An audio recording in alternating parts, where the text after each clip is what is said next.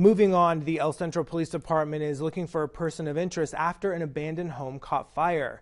Our very own Vanessa Gongora was at the scene last night, and earlier today she spoke with the business owner nearby who says he's lucky the fire didn't spread any further.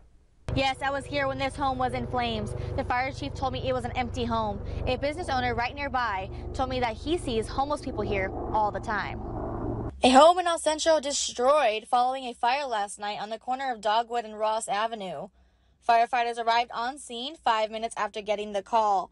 A total of 12 firefighters helped put the fire out within 30 minutes of arriving.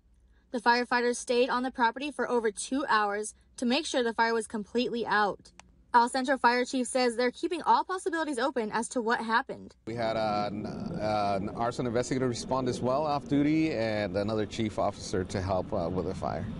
The supervisor of the business next door says the burned house held many homeless people who caused issues with his shop. And it's just an ongoing thing, so hopefully, I'm not saying it was them, but that house held them there, and they won't be there anymore, which is good.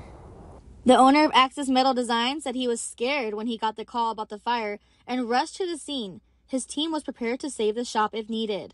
Luckily, the wind was in our favor last night, so it was blowing to the east and we're to the west of it, so that helped us out there, but we were ready. Witnesses reported a man leaving the scene at the time of the fire. The man is described as a thin-built Hispanic man in his mid-30s, last seen wearing a beige baseball cap, black t-shirt, and dark striped sweatpants. If you have any information, please contact your local police department. Reporting in El Centro, I'm Vanessa Gongora.